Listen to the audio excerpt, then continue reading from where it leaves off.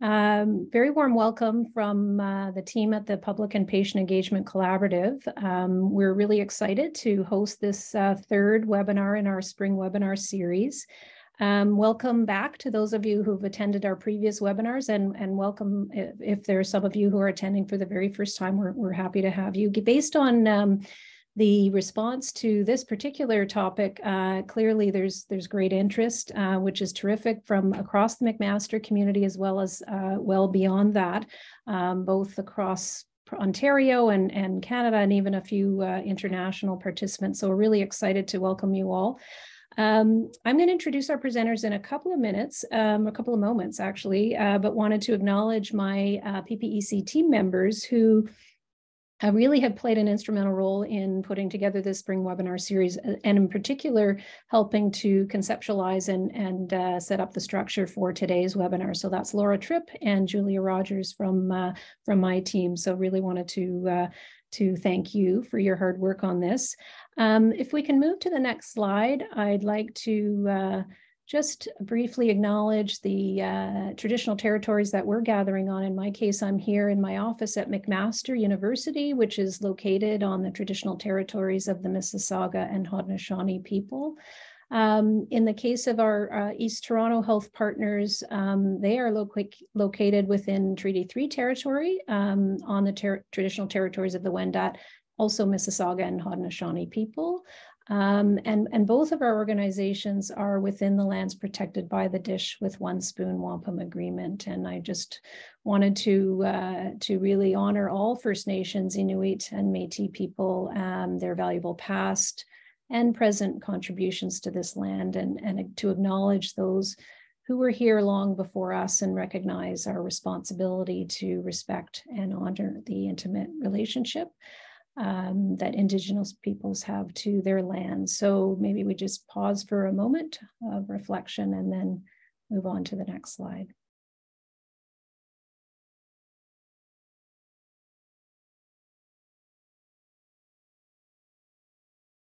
Thanks, Laura. So we have two key webinar objectives for today. The first is to share a newly released tool to support equity-centered engagement. And this is a tool and really a guide and some tailored resources that the collaborative and along with colleagues at the Public Engagement and Health Policy Project McMaster have worked hard on over the last almost year to develop and release. And so our first speaker is going to be presenting that work. And then we'll have some examples shared of how we put equity-centered engagement in practice. I think many of us think about the importance of this, recognize it, but also recognize the challenges in doing this work well and appropriately and sensitively. So we have really tried to combine the kind of high-level principles of how do we think about these things, how do we approach this really important work, and then with our East Toronto Health Partners have some really good concrete examples of how to do this work in practice.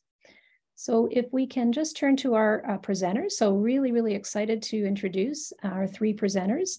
Moise Wilhak, who is a research assistant with our collaborative and also was a fellow with the Public Engagement and Health Policy Project at McMaster, and is a recent grad of the Masters in Public Health program here at McMaster, and also now works at the MAP Center for Urban Health Solutions in Toronto. Razia Rashed is a patient, caregiver, and community partner with East Toronto Health Partners. And I think also just important to recognize East Toronto Health Partners is an Ontario health team. So one of over 50 teams across the province that is supported by the Ministry of Health to work towards the implementation of integrated delivery health systems at a local level. And of course that have a particular focus on priority populations. So Razia Rashed and Anina Pendevska will be our two co-presenters from the East Toronto Health Partners OHT. So with that, I'm going to hand things over to Moise, our first presenter, and then we'll actually run Moise's presentation right into Razia and Nina's presentations. I'll just do a little bit of a handover in between. And then have our time after for Q&A. The chat is open, Q&A, but I think we'll hold off just to make sure we give them all their time to present, and then hopefully have a robust, active discussion. So over to you, Moise. Thank you so much, Julia. Hi, everyone. I'm really honored to present our team's work on the Supporting Equity-Centered Engagement Guide. The first bit of our presentation, I'll just give a bit of background information and share some of our processes for developing the guide. And then I'll actually take you through the guide itself, so you can kind of take a look at what it looks like, how you can use it, things like that. Alrighty, so obviously we're all here on this very specific topic of a webinar, so I'm sure a lot of us are aware that more and more groups doing research or doing work in healthcare organizations are really recognizing the importance of doing engagement work that really has an equity focus. And we're really understanding how important it is to meaningfully and respectfully engage with people from various backgrounds, identities, and experiences. So, of course, when we're conducting engagement work, whether as individuals or as organizations, it's really important to carefully consider how we will be championing equity in our engagement work. And of course, this isn't an easy endeavor. It can definitely be challenging and time-consuming work, but it's definitely nonetheless crucial to avoid perpetuating inequities and harms in the work that we do. So, some people might think that, thinking about equity begins and ends with recruitment. So when we're recruiting individuals, patient partners, or putting together our councils, advisory councils, or committees, we just want to think about recruiting from wider backgrounds, things like that. But really, we should be thinking about equity beyond just recruitment and thinking about how we can aim to bring an equity lens throughout our entire engagement work. Next slide, please, Laura. And so, of course, many people and organizations that are conducting engagement work need to be well supported in this work of prioritizing equity and centering equity in all of our engagement work that we do. And of course, many of us are seeking out resources to support that task. And luckily, there are a lot of resources that exist out there to support this kind of work. But really, there's little guidance on, which ones are the most relevant to the different contexts of our organizations and the work that we do. And there's also little guidance on how we use the resources and when we can use the resources. So there really was a need for a curated guide or a tool that could provide direction on how to bring that equity focus to our engagement work, and then also connects us to the existing resources out of what is already out there. And of course, importantly, the guide needed to be simple, clear, and easy to use for the people who intend to use them. Next slide, please, Laura. And so that's kind of where our project began. And to achieve this, we started out by identifying public, patient, and community engagement resources and tools that really explicitly focused on that equity piece. Then these resources that we identified were then assessed across a number of categories. So thinking about comprehensiveness as it relates to that equity focus, ease of understanding, functionality, and engagement. And when we assessed the resources, we were just thinking not in terms of providing any judgment or numerical value on any of the resources, but thinking about what the resources that we identified could offer in relation to those 4 categories. We then curated a set of resources based on those 4 criteria, and then we kind of presented them. So, describing what they offered and their key elements and things like that. And then finally, we came up with a way to guide people through the resources. So thinking about, identifying the steps that are involved in bringing an equity lens to our engagement work, and then linking to the most relevant resources that support each of those steps involved. And next slide, please, Laura. Alrighty, and so this is what our final product looks like, that image on the right, and it is available as a printable PDF version and an online interactive version, which can be found on the Public and Patient Engagement Collaborative website. And I will share the link in the chat and then move to share my screen so then I can walk you through, but the link is there in case anyone wants to follow along. Thanks, Laura.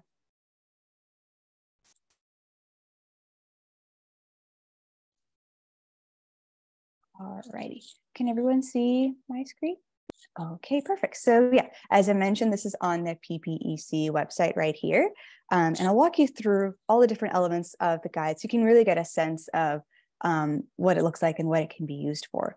So the guide is accompanied by a bit of background information and information on how this guide was developed, kind of similar to what I've just ran through with you right now. So if you're interested in that information, you can always look through that. And then this is the guide itself, the interactive version, as you saw in the slide. And if you just scroll down, there's also a PDF version that's you can link to and open that up as well. So really the guide consists of 5 key steps that are involved in bringing an equity lens to engagement work. And these are denoted in the bubbles here. So we have, how can we prepare to engage in a way that centers equity? How do we plan for engagement that centers equity? How do we connect with our populations for engagement? What strategies can we use to foster equity? And then how will we continue to foster equity after engagement is complete? And then if you hover over each of the bubbles, they give you kind of a little bit of an explanation of each of those steps. And each step is accompanied by about 2 to 3 sub-steps. And these are really like key concepts to consider when you're thinking about each of those larger steps. So for instance, if we're thinking about how can we prepare to engage in a way that centers equity, that can involve understanding equity and related terms and concepts, recognizing why taking an equity-centered approach to engagement is needed, and then reflecting on our roles and positions. And so that is like similar sub-steps are incorporated throughout for each of those 5 main steps. And so for each of those steps, we offer a few relevant resources that are tailored to and that support each step. So for instance, if we're thinking about reflecting on our roles and positions, if you click on that step there, it offers a couple of resources there that may help you with that endeavor of reflecting on our roles and positions. And so a lot of our resources are more text-based, but we offer a couple of video-based resources as well to think about, different learning formats and different ways we can learn, whether it's text-based or video-based as well. And what's really helps even further is that not only do we link to the specific resources, but we link through to the specific section of the resources. So, a lot of these resources can be really long. And so we wanted to link to the most specific and relevant section that helps with each of the steps to really help you parse through the resources and help you understand, what they can be used for and how they can be used. So for instance, if we're thinking about how do we connect with our populations for engagement, and we want to think about establishing trust and meaningful relationships, there's a couple of resources here. And so this Beyond Inclusion, Equity, and Public Engagement resource, I don't know if you're familiar, but it's an 82-page resource. So that's a lot of information to parse through. And so here we share the specific section that relates to the establishing trust and meaningful relationships piece. So the principle of working in reciprocal relationships with communities. So if you were to click on that resource there, there we go. And it links you specifically to that specific section about working in reciprocal relationships with communities. So again, just really with that specificity there.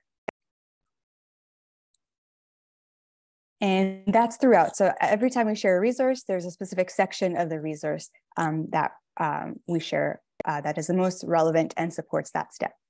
And another thing that we kind of really wanted to emphasize is that, a lot of our resources provide, key information and conceptual information, but some also take a practical, action-oriented approach to really help put the concepts into practice. So for instance, if we're thinking about how we might plan for engagement that centers equity, and we want to think about who we want to engage with and why, we provide some resources that help us think through that information. But then some of our resources are worksheets, for instance, that really where we can go through and do the work ourselves and kind of think about how we might do that part of thinking about who we want to engage with and why. And so that's something you can choose to go through on your own and really put those principles into practice. Similarly, some resources offer examples or case studies. And of course, we're going to go through an example and case study similar later today about taking an equity-centered lens. But so some of our resources do that as well when they talk about some of these concepts that we address here. So for instance, if we're thinking about addressing power imbalances, there's a couple of resources here. So this Let's Talk Community Engagement for Health Equity resource, if you open it up, it kind of gives a little bit of background information and strategies about that kind of addressing power imbalances and sharing power with communities. And then it also gives us an example of an organization and what they do in practice to address power imbalances and in their work. And similarly, in another resource, Beyond Inclusion, Equity, and Public Engagement, if you open that up, they have a section on decentering engagement and really thinking about those power dynamics. And then they share a detailed case study about an example of community-led engagement. And so how those ideas of decentering engagement and addressing power imbalances were put into practice in this organization's work. So really, we have a kind of a blend of, those more nitty-gritty conceptual resources, as well as ones that really take us through some of those action-oriented and practical approaches as well. I'll also just want to briefly show you the PDF if that's something, the interactive version is really cool, but sometimes, for folks, a nice plain document is more helpful. And so we have that as well. And it's the exact same content, the exact same text and information, just in a PDF format. So we have those 5 steps there, and each of the steps, if you click on it, It has those sub-steps, and then again, it links out to those specific sections of the resource. So very, very similar. And finally, I also just wanted to point out that we also do have a French version of the guide as well. So it's French language version. So all of kind of the text that we put out, it's in French. The actual interactive version as well as the PDF is in French. And where we were able to identify French alternative to the resources, we were able to share those. So for instance, the Beyond Inclusion resource has a French alternative version. And so when we link out to that resource, it links out to the French version of the resource. And then where we weren't able to find the French version, we just made a note that it is available in English. So just, we really wanted to have that option of, having the French alternatives and then just making a note where they weren't available or where they weren't accessible.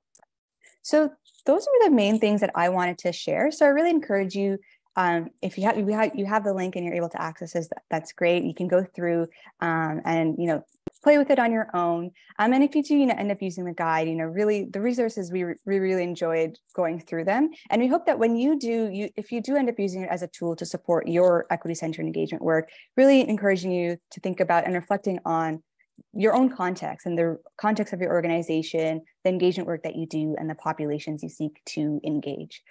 So that is the end of my bit of the presentation. So I will pass it on to Julia and then Razia and Nina. Thank you so much.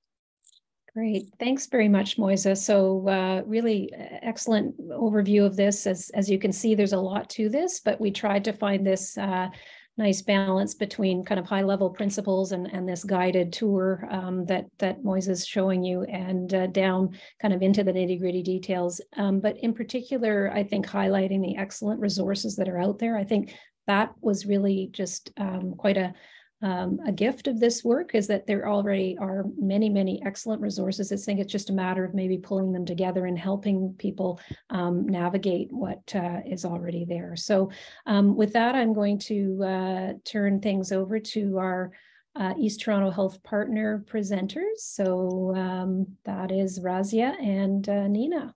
Over to you. Thank you. Thanks for the introductions and the invitations to present the work of East Toronto Health Partners and the Taylor Massey Resident Wellness Council. Again, congratulations to your team for that wonderful guide that you just shared with us that supports equity-centered engagement. Laura, can we go to the next slide, please? So Razia and I prepared a few slides that will provide you with a bit of an overview of the East Toronto Ontario Health Team, or ETHP, our approach to engagement, and the work of one of our councils, the Taylor Massey Resident Wellness Council. Next slide, please. So for context, I'm going to spend a couple of minutes introducing you to the work of East Toronto Ontario Health Team. I understand that we may have some participants outside of Ontario who may not be familiar with the Ontario Health Teams. The Ontario Health Teams were established about 3 to 4 years ago as a new way of organizing and delivering care that it's more connected to patients in their local communities.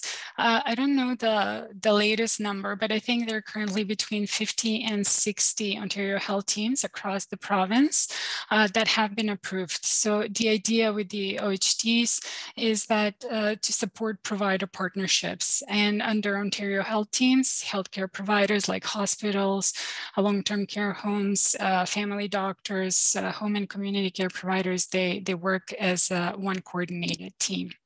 So next slide, please.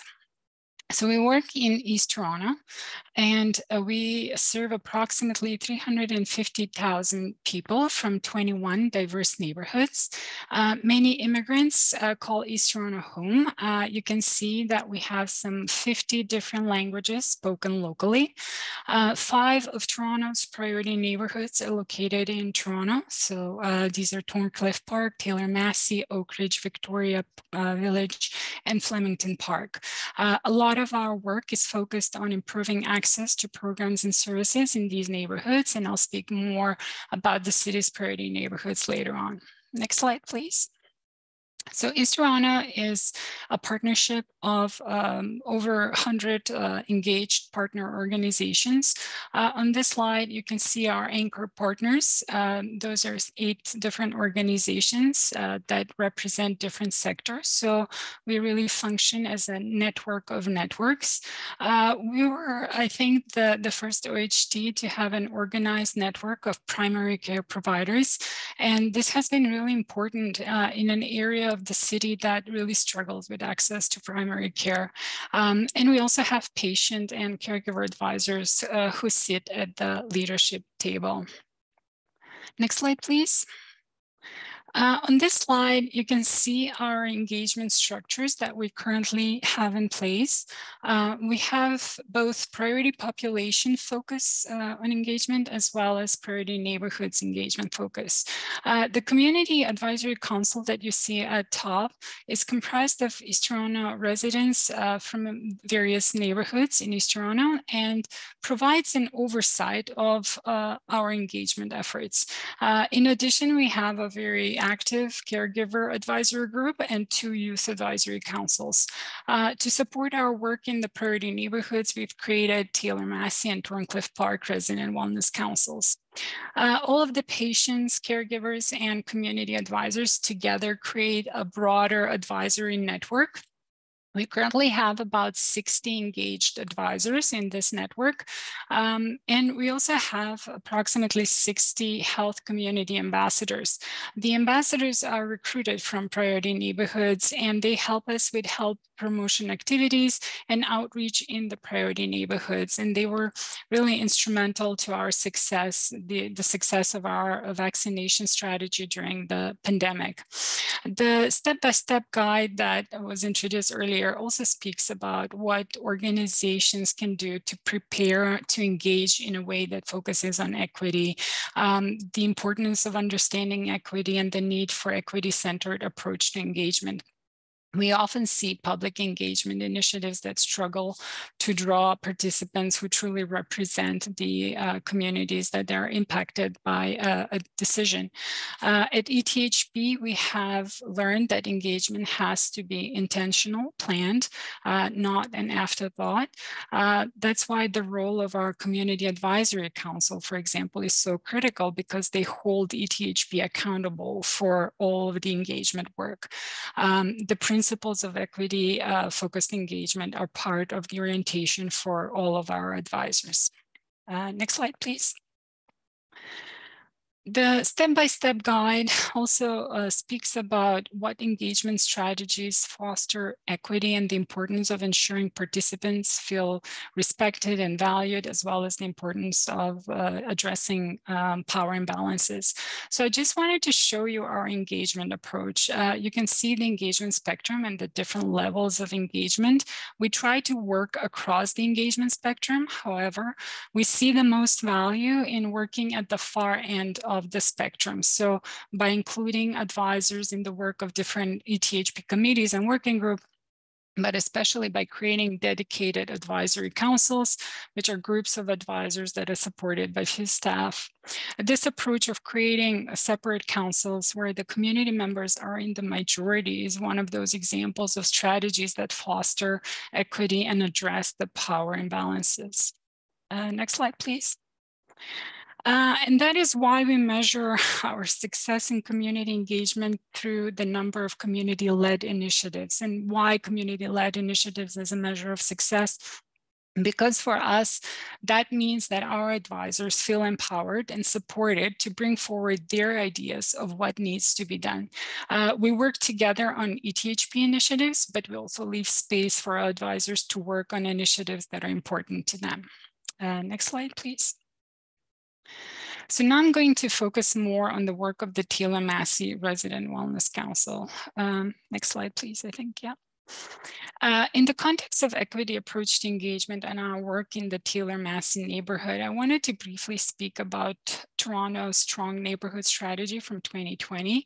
It identified 31 neighborhoods across Toronto that fall below the recommended neighborhood equity benchmark.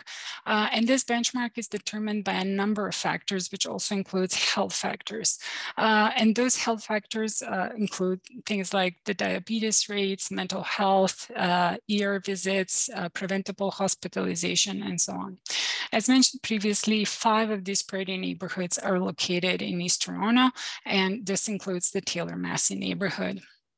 So the step-by-step guide, actually, if we can go back to the previous slide, the step-by-step guide speaks about how do we plan for engagement that focuses on equity and the importance of thinking who we need to engage and why, and understanding the needs of the population we want to engage. So over the next few slides, I will touch upon these topics and how we approach them in practice. Next slide, please. So this is just one example of the type of data that we looked at. This specifically is from the Ontario Community Health Profile Partnership and shows the emergency department visits.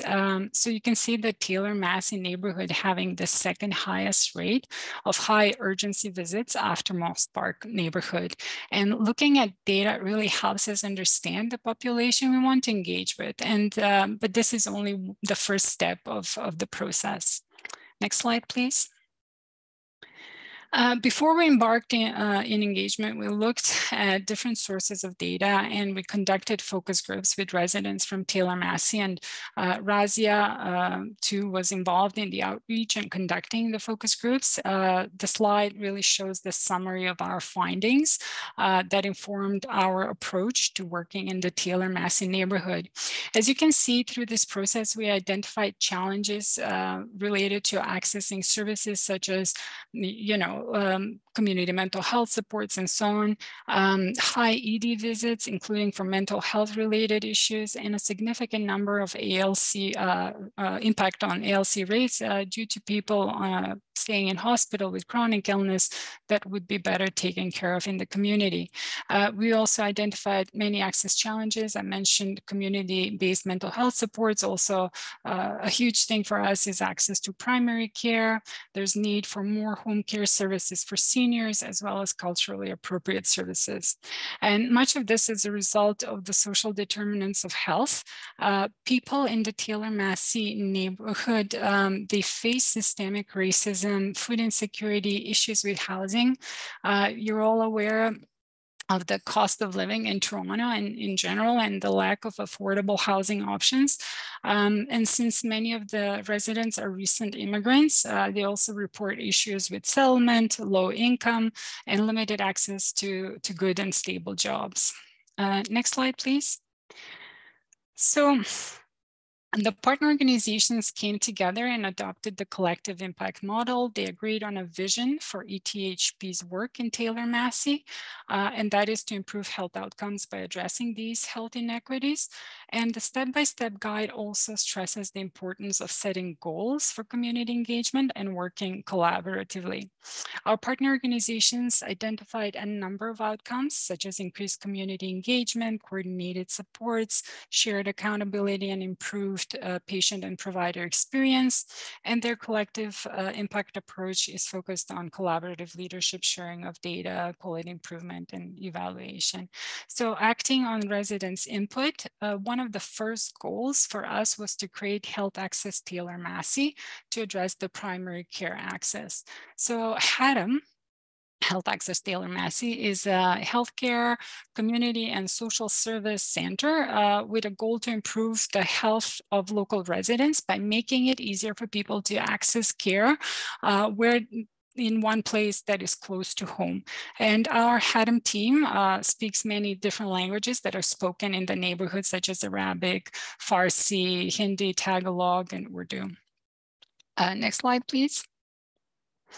So following the foundation setting work of learning about the Taylor Massey neighborhood and agreeing on a collaborative approach, ETHB created a steering committee to lead the work, and Razia has been a member of the steering committee from the very beginning.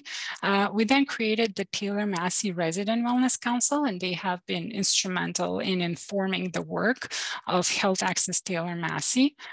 Members of the council also sit on the operations committee, which looks at more practical details of the work of the partners, such as developing a common referral process and so on. So the step-by-step guide speaks about how do we engage, the importance of establishing trust, reaching diverse voices, and reducing barriers to engagement.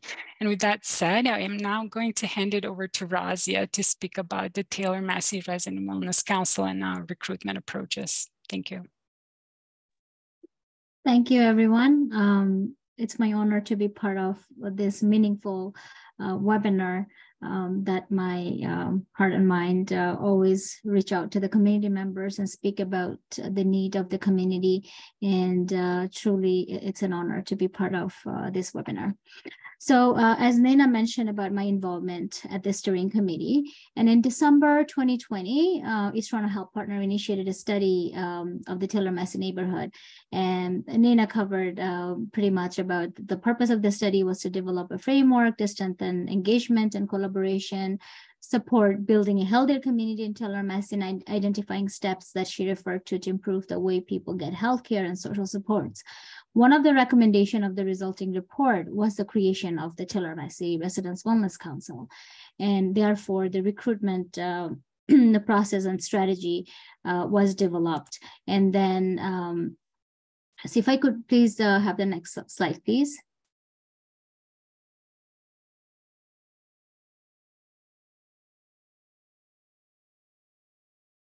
The previous one, please. Thank you.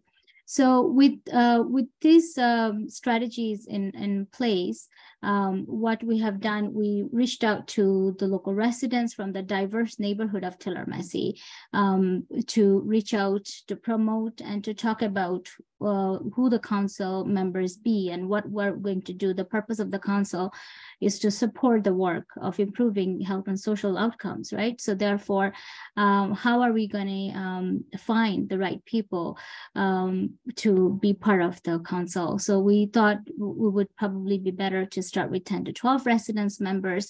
And some of the mandates that's laid out here would be supporting the planning, co-designing, implementation of projects. And one of the projects that Nina mentioned about HETM, that was our true success and involvement. And other than that, we participate in a lot of other projects as well, sometimes in a consultation role, sometimes just to review the work, sometimes as a community member, what's our input.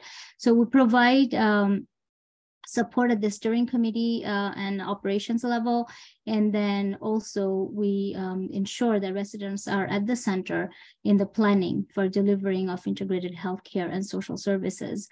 And through this involvement, we are further establishing trust and meaningful relationships with the community members and engage them appropriately. Next slide, please. And as we talked about, Nina talked about data. So this is data that we looked at when we talked about where and how we could outreach. So these are the large building data that we looked at reviewing the emergency visits. The ED visits been high and discussed among ourselves, and then bringing back to the steering committee that how do we approach those neighborhoods or those large buildings to see what are the gaps are and how could we have them engaged. So is that the resources not available, or there are gaps that we are not able to minimize? If we cannot completely eliminate, how can we minimize it? Are they aware of the existing resources? So we actually dive deep into those strategies and to see where do we outreach. And so we outreach towards school council level, to the tenant union level, to get the words out. So come on, get involved. This is a great way to give back to the community. We want to hear from you. And again, our lenses were always open to reach out to the diverse voices, focus on equity and deserving groups. And as you know, that the community is such that we have a lot of marginalized individuals or family who are also underrepresented. So we wanted to ensure that we reach out to the folks with the equal lenses as well. Next slide, please.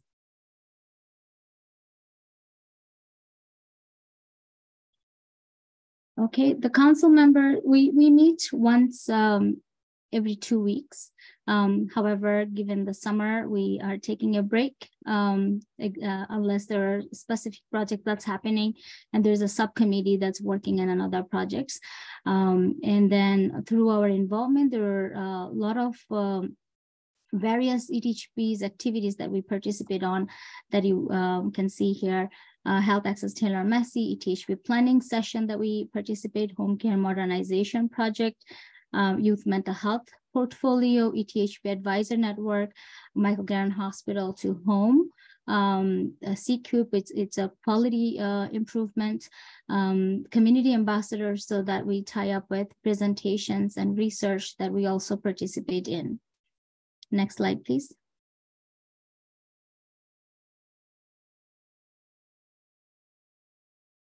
Sorry, it looks like for the internet, there is a slight delay from my end. With our involvement, we thought we would partner to apply for a research grant. And we experienced some barriers as community members, as a patient co-applicants. We thought we should pen an article to showcase that those barriers and also how it can make things smoother for a patient or advisor to get involved with such collaborations or partner. So we thought of writing an article, as it states here. So we wrote an article and it was published. So the article further explains the barriers to include patients as partners in research when applying for grants from funding agencies. So please, I encourage you to take a look at that article to get some of the ideas that we proposed as well. It was myself and my other co-chairs of Residents Wellness Council who buddied up with the research scientist at the hospitals and the coordinator as well. So it was a great journey, but we didn't want it to give up right there. We wanted to continue to learn and educate and move on. So to bounce back. Next slide, please.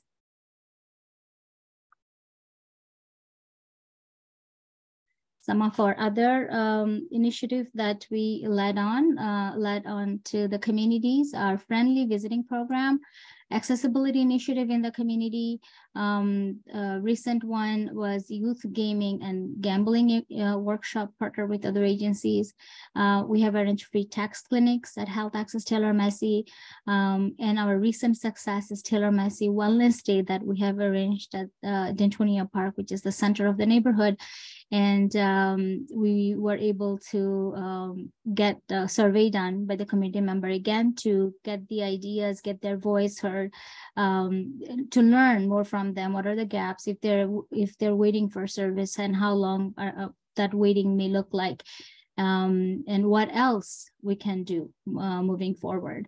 So we thought that would be an excellent opportunity to get to hear from them. So we didn't want to miss out on that. So we do have the survey results coming up soon to review and to plan for further networking day or events.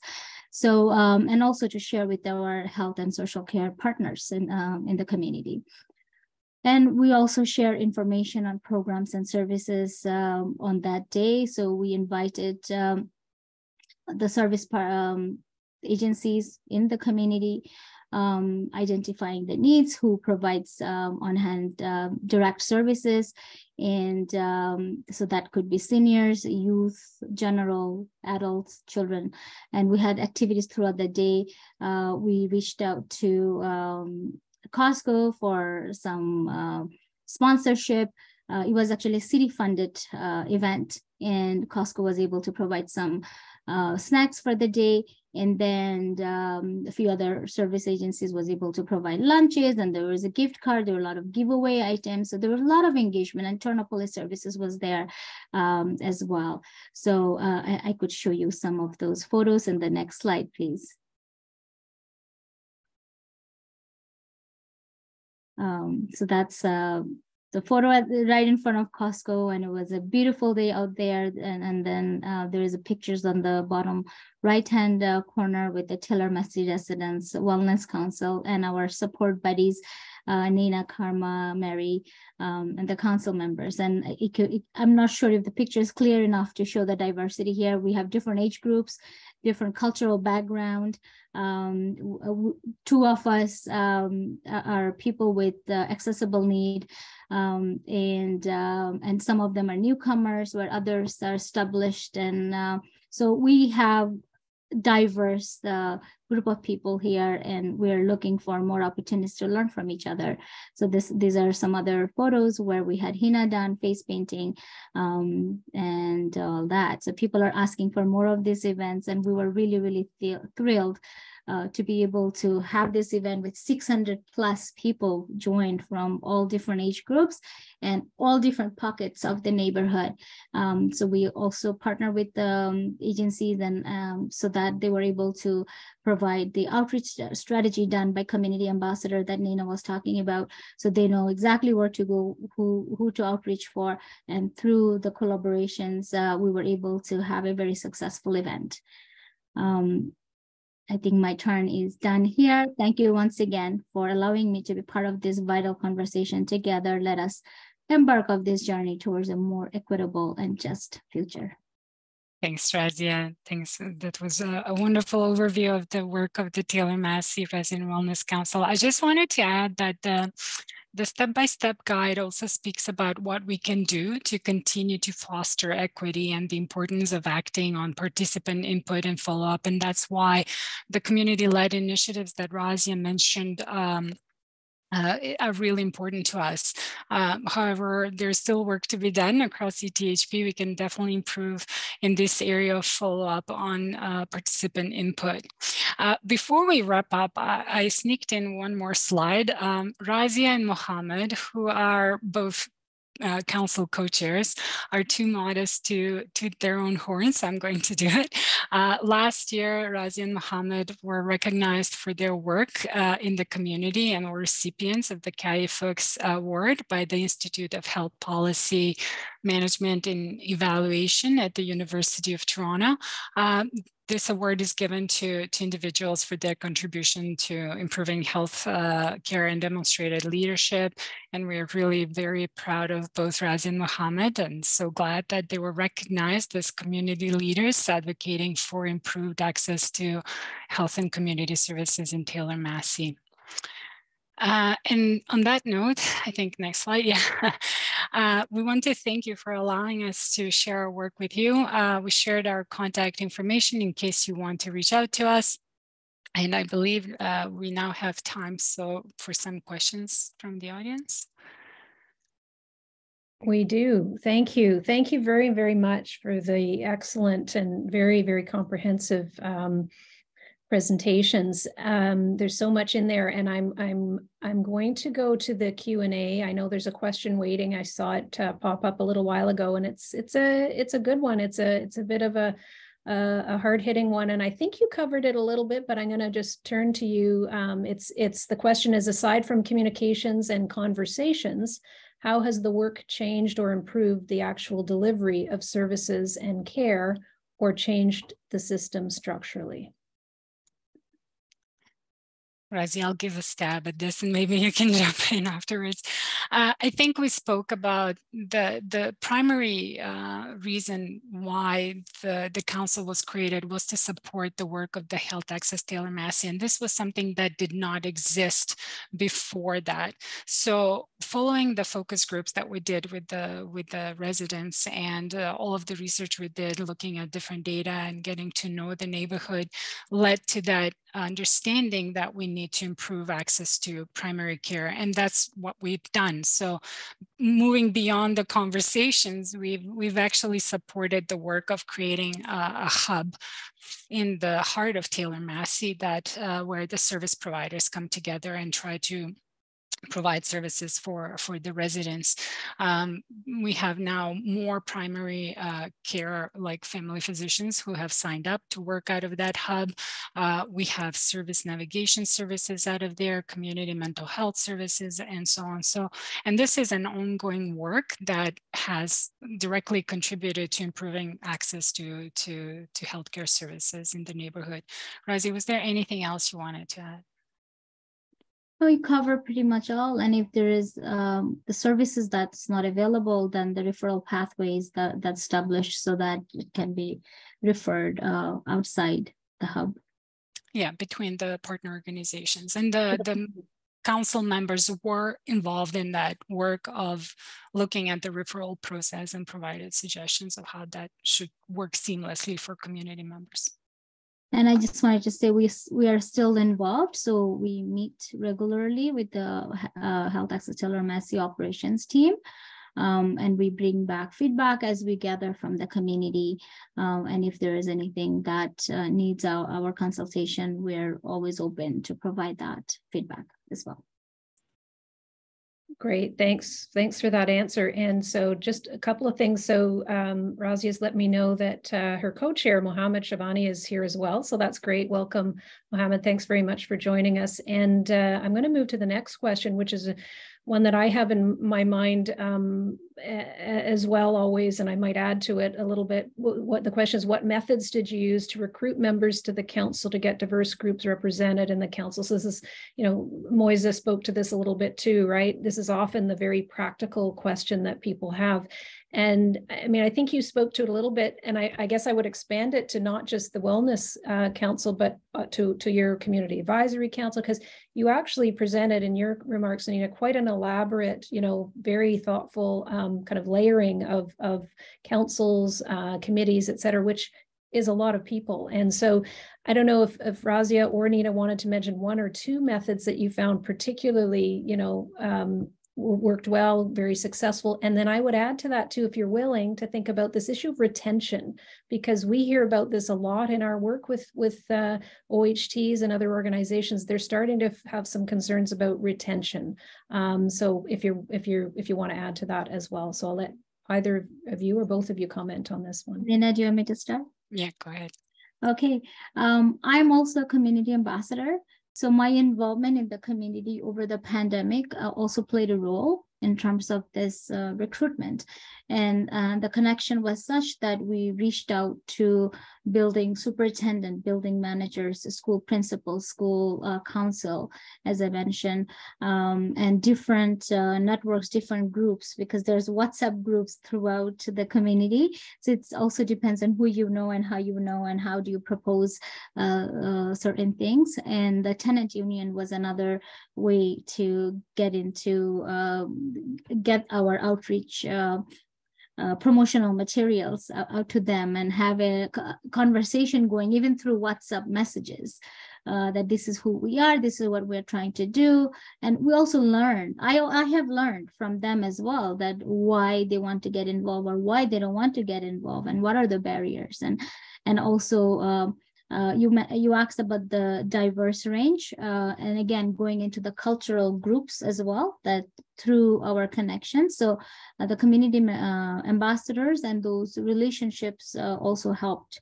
So we had outreach happen through the websites from ETHBs. So they have promoted all the service provided, the partner agencies promoted these materials. We had it posted all around the bus stops. We really targeted at the very hyper local level, grocery stores. So the high traffic areas at the end of the school day when parents are coming together to pick up their kids, we had conversation going on there. So we really dedicated time.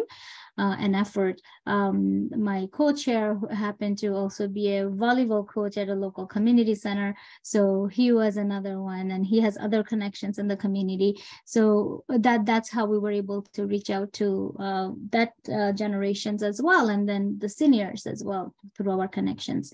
So and the settlement workers reach out to the other folks who are new immigrant as well. Great, thanks. Nina, did you want to comment at all on this one? Or? I think Razia covered the recruitment approach can be very broad or can be very targeted, depend like what are the voices that are missing that we wanted to get involved. That's why we showed that slide with looking at the Michael Garron Hospital data for emergency room visits to give us really detailed report on where those pockets of highest need are in the neighborhood, so by address, and we really target those buildings. So they're in Crescent Town from where Razia is, but also on Doe's Road. So those are some of the recruitment approaches we use. I wanted to speak maybe briefly about the retention, because I understand that this is an issue. I think for us, retention was an issue at the beginning when we were starting, because when recruitment first happened, there was no clear understanding of the role of the advisory councils and the bodies, because typically, historically, PPECs, they existed within one organization, and OHTs are partnerships of organizations. So you don't often see a tangible result of the work, right? Because it's at a system level. So there was a lot of frustration and so on until we had to evolve. We had to grow through that phase and kind of constantly remind people of what their mandate is, what the role of the advisor is, and so on. And what really helps is to have engagement opportunities. So we have a really supportive leadership at East Toronto Health Partners, and they're equally responsible to identify these engagement opportunities. And then again, moving and defining success through community-led initiatives really opened up those opportunities to keep people engaged, because they suggest what they want to work on and then we support them. Like the Taylor Massey was really keen to have the Taylor Massey Resident Wellness Day, and then we applied for a grant to the city to get funding to organize the event. So you really have to be kind of creative and thinking outside of the box, like how do you keep people engaged? Because they joined for a purpose, right? They want to see improvement, and they want to volunteer and want to give back to the community. So you just have to create those opportunities for them to do that. And fortunately, we've been with a very stable membership. Of course, people, patients, caregivers, they go through things in their life that sometimes prevent them from participating fully, but we leave the door open, and many of them have come back to us. So, yeah. And I would just like to add one more thing to it. Even during recruitment, we have noticed in one particular area would have a lot of people suddenly very excited and would like to be engaged, where we didn't have representation from another neighborhood. So instead of just filling up the position, we actually kept 1 or 2 spots for a long time open until we found the right individual from the right. It's not the others were not eligible, they were, but again, we wanted to have voices heard from the diverse neighborhoods as well. So that was another angle we looked at. Fantastic. These are incredibly, complete answers and really thoughtful and thorough, and shows just how much work and thinking, and intention, right? To use your word, I think at the beginning, Nina, the intentionality of this, right? Being clear about your goals, you're using data to help you identify the communities, populations you're looking to bring into your work. This combination of reaching out in, the ambassador role being so important, and clearly, Razia, you are a community connector beyond words, I can tell, and then having that community-led piece, right? It seems so important to retention, right? Because they're, instigating, initiating, leading some things. There's buy-in, right? And enjoyment, and seeing, something's happening. So really, really interesting, thoughtful response. So a couple of other things along the lines of maybe reducing obstacles or barriers. So what are the main obstacles to people participating, or, flipping it the other way, what are the supports that you've found have been useful to reducing or minimizing barriers? And then maybe connected to that a little bit, this is from Emily Newberry, this idea of provision for virtual attendance at meetings. So that's a very specific question around, do you do that? How does it work? And maybe you could comment on that. We usually meet virtually, and whenever we met in person, we asked if there is any anything that they need to support for them to arrange, and also the timing that because some people work at certain times, others do not. So we need to be mindful. We needed to be mindful of what time would work for most of the people as well. And yeah, there are times we hear noises of the children and we welcome them because that's the part of life. And despite of being busy mother or father, they're still able to contribute this way. We need to appreciate that effort as well. So we are all aware of the struggles that individual may have, but still they don't want to stop right there. They want to contribute. So we appreciate. Thanks, Razia.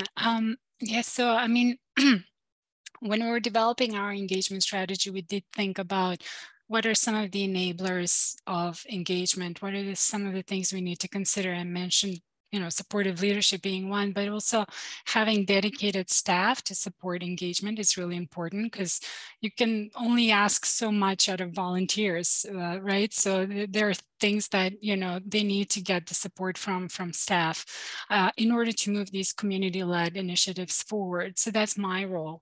We also have a recognition framework where we try to and this is no compensation in any way for the time the advisors spend working in the different councils or working groups or committees, but to recognize that we really appreciate their involvement, that we cover costs for transportation or childcare, respite care, and things like that. This is, I think, pretty standard across the OHDs to have something similar.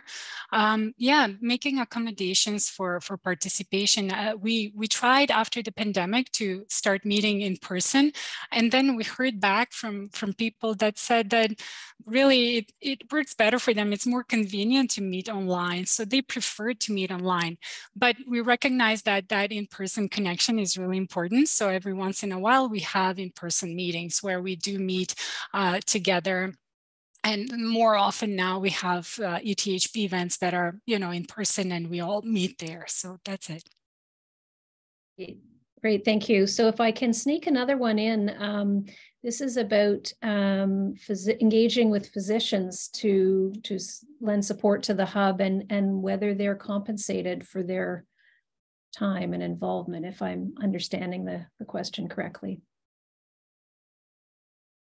Does that question make sense, or do you need a little bit more? So we do have the EastFPN, which is the Family Practice Network. And I mentioned, I think in the beginning of my presentation, that East Toronto Health Partners was really lucky that we have an organized network of family physicians. And that work has been led by Dr. Catherine Yu. I believe that she's now involved in trying to replicate and grow that kind of approach in the other OHDs. So we've been really grateful for that connection. Dr. Yu is regularly invited to CAC meetings, the Community Advisory Council meetings, because primary care access is so critical for us.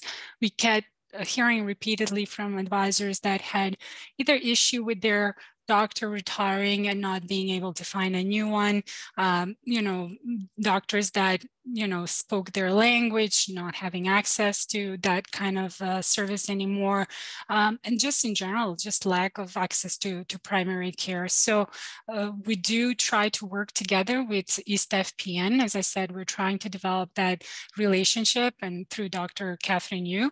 And I think she was also involved in establishing the Health Access Taylor Massey, and we're now thinking broader about different strategies at ETHP that can help us increase the number of doctors that open practices in East Toronto.